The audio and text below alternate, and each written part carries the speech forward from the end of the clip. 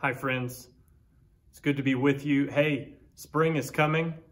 I recorded a little earlier in the week, but if you're watching this Wednesday night, it's supposed to be 50. The snow's melting. We're getting more daylight. This is an exciting time of the year for me. I hope that you're enjoying it. Just want to remind you of a few announcements. The Bible reading plan, love to have you continue with that. I think it really has been a blessing for several people in our church. This next week, we'll be reading Galatians 3 through 6. 1 Corinthians 1 through 2, and Psalm 28 through 33. Also want to remind everybody that we are having church on Sundays. 2 services, 9:15 and 10:45 a.m. And it's been great to see people. And some of you are not comfortable or ready yet to come back to an in-person service. And we love you and miss you. And I just want to encourage you to be a part of worship through our live streams at 10:45 a.m. on YouTube and also on Facebook. Friends, we're having a prayer meeting this Saturday at 9:30. We're going to pray about some important things. We're going to receive Holy Communion. I'd love to have you come and be a part of that. We're also going to stream it. And so whether you're watching it from home or here with us, I would just ask you to participate, not just listen, but let's pray together. Even if you're praying silently, I just want us to really gather and pray together about some important things. And then finally, tithes and offerings. Thank you for all your generosity. You can give through the website. Some have mailed checks. We also want to mention a special offering, our debt reduction offering. This is the end of our fiscal year as we approach the end of February. And through your generosity and God providing for the church, all of the bills are paid. We've been able to support all of our Nazarene missions and the other Nazarene funds that we support. And so we're just excited to be able to take the last week of income and put all of it toward the mortgage debt and hope that we can take a chunk out of the mortgage debt. And so if you'd like to be a part of that offering, you can give online or through a check and just put debt reduction. You can choose that fund online or write that on a check in the memo, but just put it toward debt reduction. And our plan is to take all of our income this final week and put it toward the mortgage. Church, it's good to be with you. Thank you for joining us this evening. Kurt's going to lead us in a worship song. Let's open our hearts and praise God with Kurt today. God bless you. Thank you for joining us this evening. Let's prepare our hearts for worship. Father, we've come to lift up your name, to glorify you. Lord, we just ask that you would be with us as we praise and as we worship. Lord, you are so worthy of it. So, Lord, we just raise up our lives, raise up our hearts to you,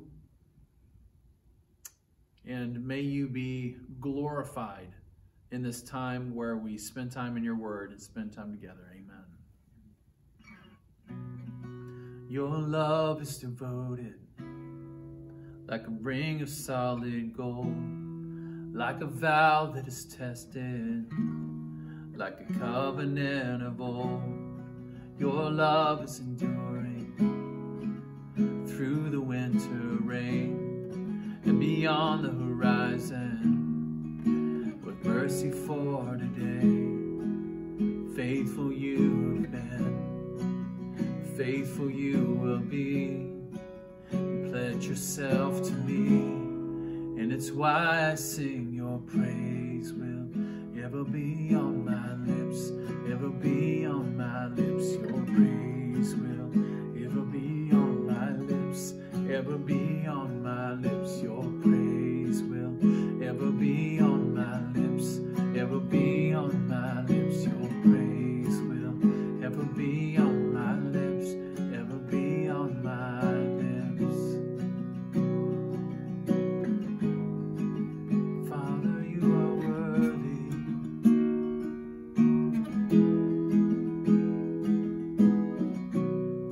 You father the orphan.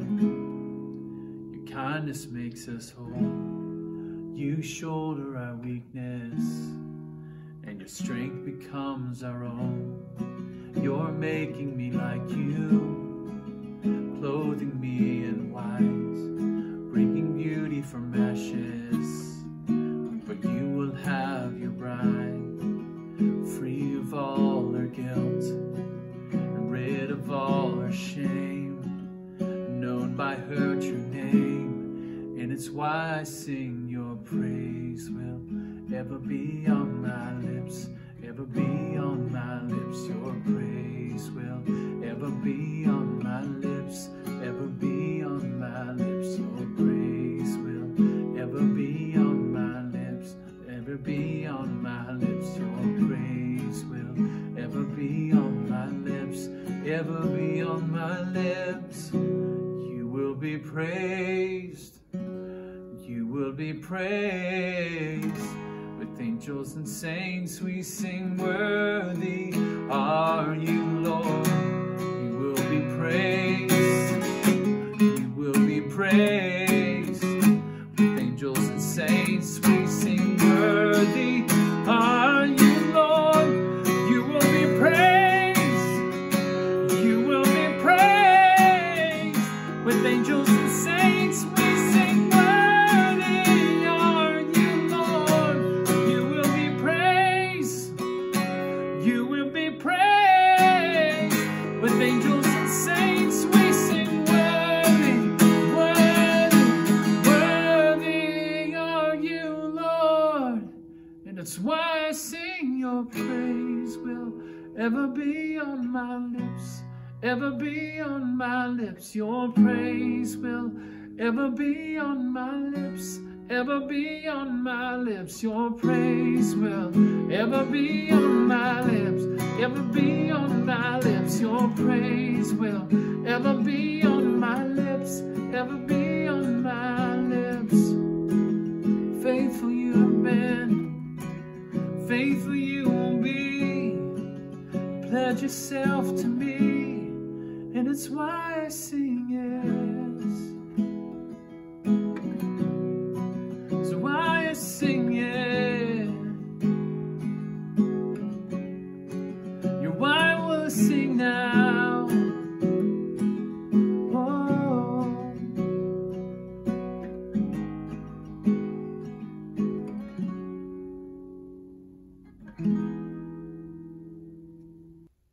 Hi friends, thank you for joining me this evening. Hey, the teaching is from the last few chapters of the book of Acts, and that's where our reading was this past week. And the title of the message is, Are You Out of Your Mind? Are you out of your mind? And so it's interesting, we see that the Apostle Paul is on trial, and to an outsider, they might say to Paul, are you out of your mind? Because he was defending himself. He was falsely accused, unjustly accused, imprisoned, standing trial. And so he did defend himself to some extent, but it seemed like his priority was more about sharing the good news about Jesus, sharing the gospel message, trying to help people find Jesus, come to faith in Jesus. That was more important to him than his own suffering or imprisonment. And so we see in Acts chapter 24, he's standing before Governor Felix, standing trial before him. And again, defends himself to some extent, but it seems that his desire is to proclaim the message of Jesus. And he even has some private meetings with Governor Felix and Governor Felix's wife. And the scripture in chapter 24 says he told them about faith in Christ. And it says that he told them about righteousness, self-control, and the judgment to come. He was trying to win Governor Felix for Jesus. And Governor Felix's wife, rather than defending himself and pleading and saying, I'm innocent, don't keep me captive here. He's meeting with them even privately, trying to win them for Jesus. Somebody might say to Paul, are you out of your mind? Well, Governor Felix kept him in prison there for a few years, and then he was replaced or succeeded by Governor Festus, and he met with Governor Festus. But I want to focus in Acts chapter 26. There's a trial there where Paul is standing trial not only before Governor Festus, who's the new governor, but also King Agrippa. So now he's standing trial before a governor and a king. And as he's there, he tells them about his former life. He explains to them that he wasn't always a follower of Jesus, but that he was a leader in the Jewish community. And he had a lot of authority. He explains to him that he explains to the governor and the king that he was really involved in the persecution of he wasn't always a Christian. He used to be a persecutor of Christians. And he was overseeing and approving violence against Christians and imprisonment of Christians. And so he tells them about his former life. This is like if you and I were sharing our testimony, that we would tell people about the life that we had before Jesus. Paul is sharing with them his former life. And then he shares his testimony about how Jesus came into his life. He talks about as he was approaching Damascus, that there was this great light from heaven that shone down like brighter than the sun. And then Paul heard a voice. Of course, his name then was Saul, but he heard a voice. The voice said, "Saul, Saul, why are you persecuting me?" Paul said, "Who are you, sir?" The voice says, "I am Jesus, the one that you are persecuting." And so he's telling them about his conversion story. So instead of defending himself, he's telling them about his former life before Jesus. He's telling them about how he met Jesus and how Jesus spoke to him. This is similar to a testimony that you or I could give. And then he explains to them that Jesus called him to go and preach the good news. And so as he's explaining that he was preaching the good news, he is telling Governor Festus and King Agrippa, he is explaining the good news to them. So again, rather than defending him, and he'd been imprisoned wrongfully for at least a couple years. His life was at stake. But his focus is he's trying to tell Governor Festus and King Agrippa his testimony. And I believe he wants to win them for Jesus Christ. He wants them to know Jesus. The whole thing's kind of bizarre to the point where somebody might say to Paul, "Are you out of your mind? What are you doing? Why aren't you pleading for mercy and declaring your innocence? What are you doing? Are you out of your mind?" And so he's trying to share the gospel with them, and he, in the middle of this trial, as all of this is happening, he finally gets interrupted by Governor Festus, and we see that in verse 24. We're in Acts chapter 26. We see it in verse 24, and it says, "At this point, Festus interrupted Paul's defense.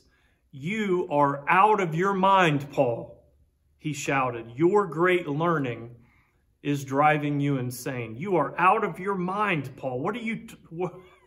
I think what he must have been thinking and saying is, why aren't you defending yourself? This is a trial. Why are you telling me all of this stuff about Jesus? And so he thought it was strange, and he makes the accusation, "Are you out of your mind?" Or actually says, "You are out of your mind." And thought Paul, maybe he legitimately thought Paul was insane, but Paul was not insane. It seems insane, but he wasn't insane. He was so passionate that other people could come to know the love of God, the forgiveness of God, that other people could stand before God in judgment someday and through Jesus be completely accepted into heaven, into the presence of God. That was a burning desire and a burning passion for him that was more important than his own freedom. And so all of this is happening, and he explains to Governor Festus that he wasn't insane. And then King Agrippa places himself in the middle of this discussion, and I love this. So we're still in Acts chapter 26. Now we're in verses 28 and 29. So the king, it says, then Agrippa, that's King Agrippa, then Agrippa said to Paul, "Do you think that in such a short time you can persuade me to be a Christian?" So that seems bizarre to King Agrippa. Like, again, you should be trying to defend yourself, your standing trial. But to King Agrippa, he's saying, do you think that in just these few moments you can persuade me to be a Christian? I would imagine through all of the trials that Governor Festus and King Felix ever sat through, they'd never seen anything like this. And then we see Paul's reply, "Short time or long, I pray to God that not only you, but all who are listening to me today may become what I am, except for these chains." I love his response. But we see that King Agrippa also thinks he's crazy. You're on trial for your life. You just met me today, and you think in just these few moments you're going to convince me to become a Christian. And let me read verse 29 to you again. It really is a precious verse. It's dear to my heart. Verse 29, Paul replied, "Short time or long, I pray to God that not only you," he's saying that to King Agrippa and Governor Festus, "not only you, but all who are listening to me today may become what I am, except for these chains." So more than anything, Paul wanted the governor and the king and anybody else who was in his presence that day during his trial, he wanted them to become what he was. And he was a disciple. He was a follower of Jesus. He was a man who loved God, who walked with God. He was a man who had been forgiven of his sins. He was a man that was ready to face a day of judgment and to be welcomed into heaven because of the relationship that he had with God and because of the work of Jesus in his life. That's what he wanted. He's saying to them, what's more important to me than my freedom, what's more important to me than anything else is that all of you, anyone who I'm able to talk to, that they might become what I am, a believer, a man who knows God, a man who walks with God. I love this verse because we see the heart of Paul so clearly in it. The only difference, he wants all of them to come to know God, to be what he is. The only thing that he doesn't want for them are his chains. And so I'm going to read it again. "Short time or long, I pray to God that not only you, but all who are listening to me today may become what I am, except for these chains." He likely had his hands chained together, bound together. Perhaps even as he said that, I want all of you to become what I am, except for these chains. That he lifted up his hands and showed them the chains. I don't want you to be falsely accused. I don't want you to be imprisoned. I want you to have freedom. But what I want for you more than anything else is to become what I am. People who love God and know God and walk with God. People who receive the forgiveness of God. People who are ready to stand in the presence of God, even on a day of judgment, and to be embraced by the Father, to be welcomed in to his heaven. Friends, I hope that those verses are encouraging and inspiring to you today. But here is my prayer, that during this season of our life, a very, very unique time in all of our journeys, that during this season of our lives, that we would be aware of people around us who are lost, and that our hearts would break for them. And we would have this same passion, this same desire in our hearts, that we would really want for them to become what we are. That they could also be people who know what it is to receive the forgiveness of their sins, and know what it is to know God and walk with God and have fellowship with God and intimacy with God, that would become a great passion for us, that we could even set aside the things that are important to us, the way that Paul was even able to set aside his own freedom because he had such a passion for the people around him who did not yet know Jesus, that we could even set aside some of the things in our life that have seemed important, that have seemed so dear, and that our hearts would be drawn to reach out to people, to share a witness, to share an invitation, to be an encouragement, to show people the love and the kindness and the friendship of Jesus, that during this year, 2021, when so many people are hurting, so many people are struggling, that this could be a great year for us to turn our hearts to those who are lost, to those who need Jesus, that we could have the same inner desire as Paul, that when we see the lost people of this world all around us, that our heart's desire is that they could become what we are, and they could have and experience what we have and what we experience. Friends, will you pray with me this evening? Dear Heavenly Father, Lord, we come into your presence today. We are grateful for your word. I am grateful today for Paul's example and his heart. And Lord, I do pray and ask, and I'm not just praying it for the church family, Lord. I'm praying this for me. Lord, would you do a work in my heart? Would you give me a greater awareness of people in my life who do not yet know you? Would you send me to them, Lord, from a place of love and kindness, but also with the courage to be a witness, the courage to reach out, the courage to invite. And Lord, I pray that same prayer for my brothers and sisters who watch this live stream, that you would just bring a strong sense of passion and inspiration to our hearts, that may be more now than at any other time in our entire lives, that our heart's desire would be that the people around us who do not yet know Jesus, our desire would be for them to be what we are, to have what we have, to experience what we experience. Lord, that they could come to a place where they know you and walk with you and receive the forgiveness of their sins. Lord, we love you today. I think of everyone who's watching, everyone in the church. I just pray that you would encourage and strengthen, and I just ask a blessing upon each individual, upon each family today. I pray that you would bless them and encourage them. Lord, we thank you for your word, and we pray that you would just continue to teach us and help us to grow closer to you, and speak to us through your word. We're grateful for it. And Lord, I'm thankful for the time that we've had together this evening. We ask these things in the name of Jesus. Amen. Church family, I hope that you have a wonderful week. And as we approach the last Sunday in February the 28th coming up, I just want to invite you, if you're ready, to come and worship with us. God bless you, friends. Have a great week.